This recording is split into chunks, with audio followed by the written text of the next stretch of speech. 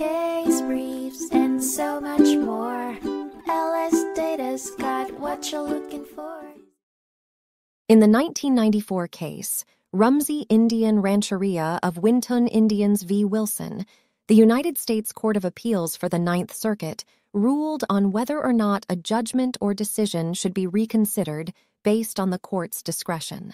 The lawsuit initially led to a request for the court to reconsider its decision. The judges held a vote on whether or not to rehear the case, but ultimately decided against it. Judge O'Scanlan wrote the majority opinion, while Chief Judge Wallace and Judge Canby both wrote separate opinions. Judges Ferguson and Norris also provided concurring opinions in response to Judge Canby's dissent. Despite the efforts to have the case reheard or reconsidered, the court denied the petitions for rehearing and suggestions for rehearing en banc. This denial made the original decision final and put an end to any further attempts to revisit the case.